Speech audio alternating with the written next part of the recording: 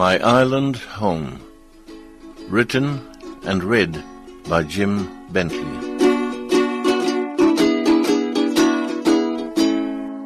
The moon was bright in the dark blue star-studded sky above Aana Atoll. Tanu awoke to the gentle splashing of waves. The cool air had disturbed his sleep. It was 3 o'clock in the morning. Tanu, who recently turned 10, was on a small bed in the living room of his home. His parents, Louisa and Manueli, were in one of the 2 bedrooms of the weatherboard bungalow. Tanu's involuntary action was to feel for his blanket. His body needed cover. But through his drowsiness came the realization that the lapping sounds of the sea were closer than usual. He sat up on the side of his bed. The murkiness in his mind persisted, but he forced himself up and moved in the direction of the kitchen. The atoll-style cookhouse was built apart from the main structure at a slightly lower level. A short walkway provided access. Tanu made his way down the 2 steps towards the kitchen. To his surprise, he was suddenly ankle-deep in water. The cool sea swirled caressingly around his feet. Stepping down into the cookhouse, he found that the floorboards were about a foot below water level. Now fully alert, Tanu was aware that the incoming tide was higher than normal. Their home, about 20 meters from the seashore, was usually above the high water mark, even during spring tides like this. Tanu could feel the thick, wet pandanus mat beneath his feet. Mum will be disappointed, he thought. She had spent days weaving it at the women's club. A bright shaft of moonlight beamed in through the door at the far end of the kitchen. The cupboard, or safe, as Louisa called it, was partially underwater. Tanu shuffled to the right side window of the small room. He propped the shutter open with a piece of driftwood that had been there for years. The additional moonlight slightly increased visibility in the room. Opening his mother's cupboard, Tanu reached in and felt for the 3 large glass containers on the bottom shelf. The encroaching sea had reached them, but they were securely sealed. The family's supply of sugar, rice, and flour was stored in these jars. Carefully, Tanu moved each one to the kitchen shelf. He was pleased to see that the smaller jar of salt was already there. Tanu called to his mother. Louisa was already in the lounge, awakened by the unusual movement in the cookhouse. "What shall we do, Mother?" Tanu asked. "I shall call your father," replied Louisa. "Then we should move all our belongings in the lounge and bedrooms out of water's reach. The tide is still coming in and will continue to rise. Can you go across to Nana and Pa's place to check on them?" Thoughts of great concern rippled through Tanu's young mind.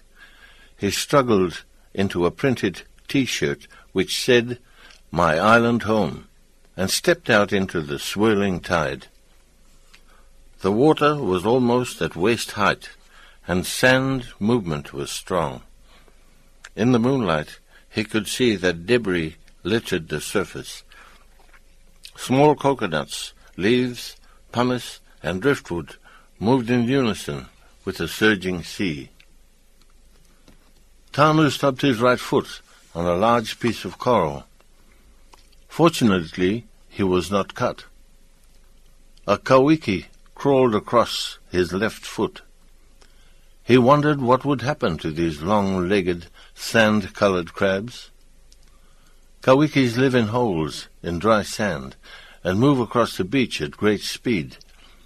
My friends and I have fun bowling them over with baby coconuts. They are nice, toasted over charcoal. Perhaps the Kawikis will disappear as the sea and its persistent forces claim our land. The bewildered young islander continued wading towards his grandparents' home, about 40 meters away. He reached the front steps. The splashing sea was about 8 inches below the floorboards. That is good, thought Tanu. The sea has not penetrated Nana and Pa's house. Tanu climbed carefully to the 3rd step and peered in. Despite the moonlight, he could not see well. The living area seemed dark and cavernous. He moved further into the large room. A strong hand grabbed his wrist. A gruff voice said, "Who is it, and what do you want?" Tanu called out, "It's me, Pa, Tanu." "Oi," said Pa, releasing his arm. "Tanu, why are you sneaking about?" "I'm not sneaking, Pa," Tanu said urgently. "Mum sent me to check on you and Nana. Our kitchen is flooded, and I came to see if you are all right." "The sea has not come into our home yet," said Pa. "Our bungalow and kitchen are higher than yours. But it is only a matter of time before it will. I expect that our house will be invaded by the persistent sea during next month's springtide." Nana emerged from the bedroom and hugged Tanu. She said, "Tanu, my boy, it is time for you to leave our island home. It is time to make a new life in another country. You need a proper education and a professional job. It is time to abandon the old ways." "I would prefer to stay here with Mum and Dad and you and Pa," Tanu said sadly, still clinging to his favorite senior relative. "What will happen to our island, Nana, if all of the young people leave?" A lump seemed to form in Tanu's throat. Pa broke in and said, "You should not worry about our small atoll. We will stay and take good care of it for all of our young people. You can visit for holidays whenever you like.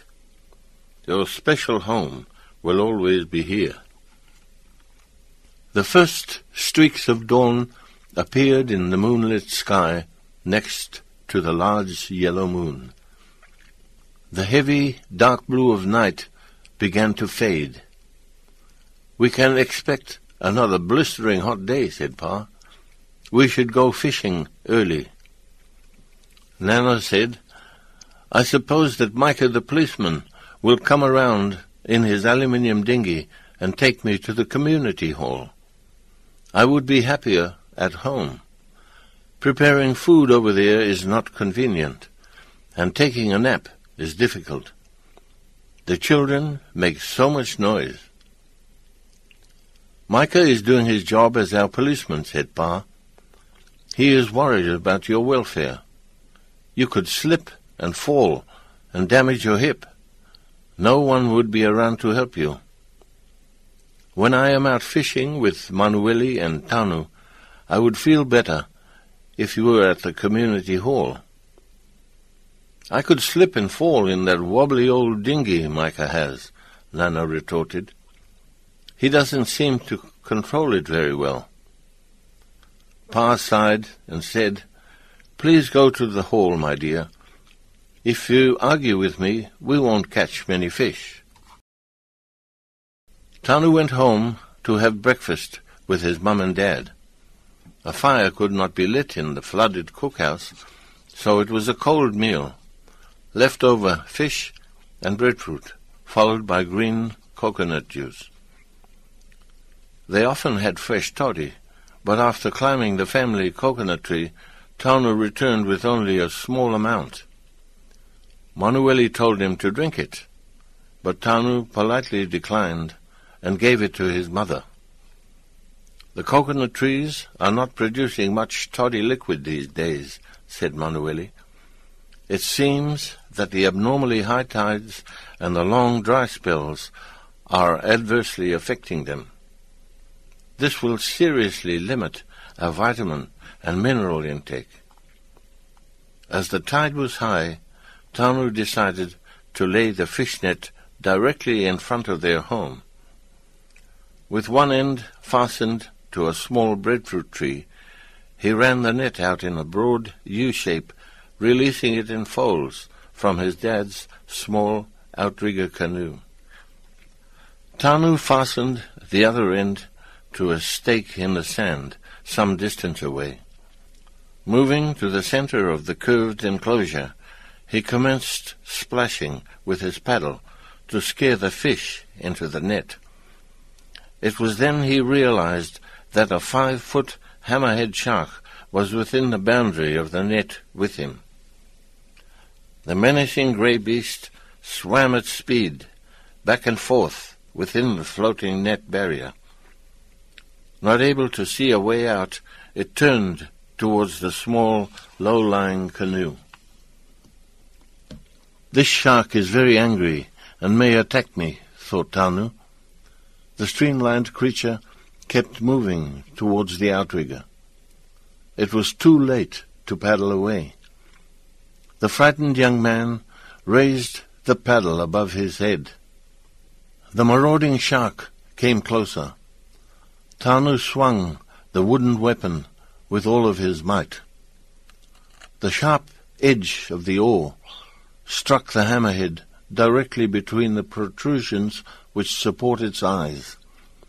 Instantaneously, Tanu saw a large white gash. Blood spurted profusely from the threshing body. A broad area of turbulent water turned bright red. Blinded by the blow, the stunned hammerhead swam in the direction of the shore. Manueli was waiting by the kitchen with the reef spear. He drove the single steel spoke through the head of the unsuspecting shark. Manueli gripped the wooden handle tightly and used all of his weight to hold the spearhead in the sand. The strong marine animal threshed wildly in retaliation. Blood spurted in a widening circle. "Move quickly ashore, Tanu," Manueli called. "Don't waste any time. Go to dry land." Frozen momentarily, Tanu recovered and paddled like he had never paddled before. The struggling hammerhead dislodged the spearhead from the sand. It moved with powerful tail strokes to the direction of the kitchen. Manueli held on to the spear handle firmly and moved rapidly with the enraged shark. He tried to guide the huge fish away from the door, but with considerable force the large creature ended up inside the cookhouse, still struggling and threshing. Manueli pushed on the spear and guided the blood-spurting beast out of the door at the other end of the kitchen. Micah the policeman appeared in the aluminium dinghy. "Why are you in there with that shark?" he said laughingly. "Don't make jokes," said a very serious Manueli. "This fellow is dangerous. His blood may attract his brothers." "Lift him into the boat," said Micah. Fierce contortions made the shark difficult to control, but the two men managed to place the grey marine creature in the dinghy. Manueli extracted the spear. To his surprise, the hammerhead ceased its powerful writhing. Micah and Manueli laughed in loud relief. Micah sculled the dinghy out to retrieve the fish net. There weren't any other sharks to contend with, but the fishing gear was heavy. Tanu's placing of the net resulted in a large haul of fresh silver trevally. After Manueli had shared the catch between his two family homes and put some aside for the policeman, Micah remembered why he had come to this side of the island. Matapule Ioane requests that you all come to the community hall at midday, he said. The seaplane is arriving from the capital island. 5 of our people are leaving. All are emigrating. We may never see them again. Please come to say farewell. Our women are already preparing a barbecue fire at the hall, and Reverend Lange brought along several bottles of sweet kamaimai. This shark would be ideal for the occasion. Barbecued with breadfruit, it will go a long way. Manueli opened the hammerhead's belly with a sharp knife and cleaned out its entrails. He saved the liver and roe as a special treat for the passengers. After skinning the shark, its flesh was placed in Micah's dinghy in a plastic icebox. Nana and Pa were deeply sorry when they heard that people were leaving. Nana shed tears of regret, and Tanu tried to comfort her. Pa said, "Please get into the dinghy, my dear. I shall hold it steady for you. You go ahead with Micah. The rest of us will wade our way through the high tide to the hall." About 50 atoll citizens were gathered at the community center. The cooking aromas promised a delicious lunch. There was a mound of travel bags and suitcases by the main entrance. The departing islanders were dressed in their Sunday best. They were seated in the center of the hall next to Matapule Ioane and Reverend Lange. The unusually quiet children were seated on a row of benches. The remaining villagers encircled the group. There was sadness in the eyes of everyone present. The atmosphere was one of tense sensitivity. When Reverend Lange rose to say a prayer for those leaving, tears flowed like rain. The sounds of weeping soon overrode Reverend Lange's solemn prayer. Crying turned to deep sobbing. The villagers moved in to hug their departing community members. The Reverend cut his prayer short with a loud Amen. Matapule Ioane launched into a serious speech. Ladies and gentlemen, when you leave your small atoll homeland, please remember that your blood links will always be here. Your people will never forget you, and we hope that you will often think of us. Global warming, sea level rise, and climate change are not of our making, and we hope that the people of the industrialized countries that cause these undesirable effects do something about them before our small island home is completely submerged in the sea. Please return to visit your family and friends as often as you can. We will be waiting for you. Before you leave, please enjoy this farewell meal which your atoll relatives and friends prepared. Matapule Ioane shortened his speech.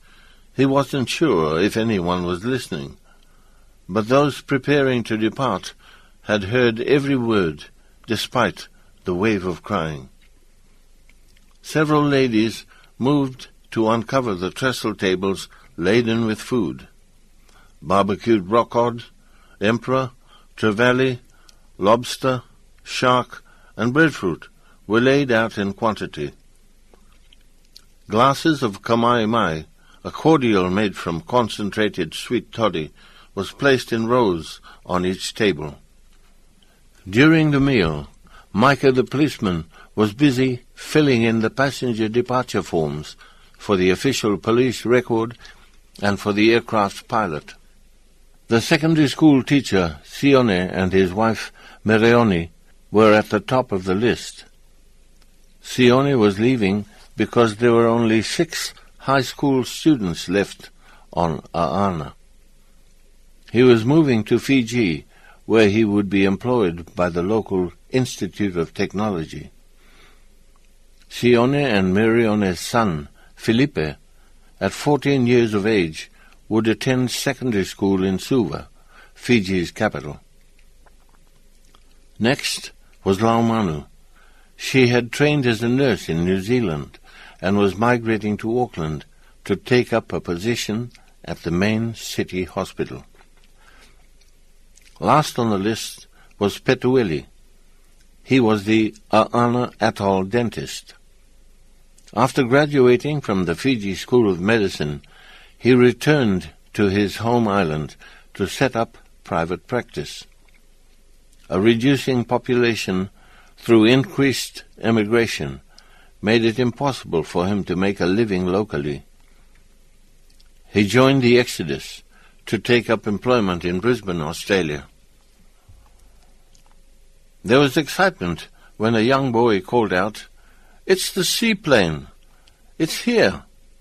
Everyone moved outside to watch the spectacular arrival. Brilliant sunlight reflected off the small white and cream 7-passenger seaplane. Its streamlined floats cut through the foaming blue sea.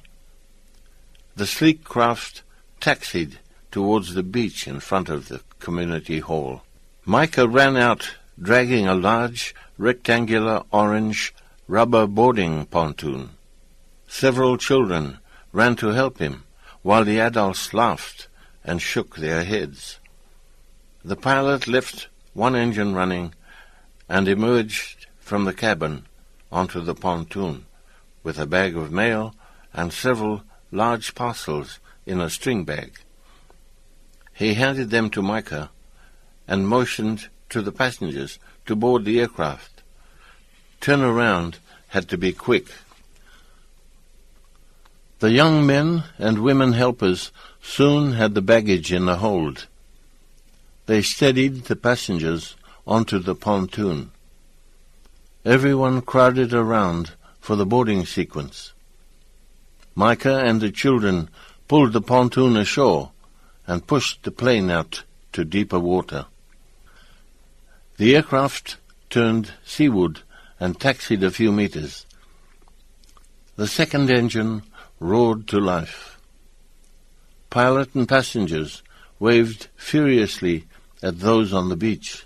The atoll citizens returned the farewell gestures vigorously. With a surge of speed, the seaplane whisked across the tops of the sea swells and lifted into the air. Like a large white bird, the modern flying machine increased altitude till it was high in the bright sky. The atoll people ceased waving and assumed silence. The image of the white bird grew smaller and smaller. Gazing skyward, the islanders felt that a precious portion of lifeblood had been drained from the veins of their atoll homeland.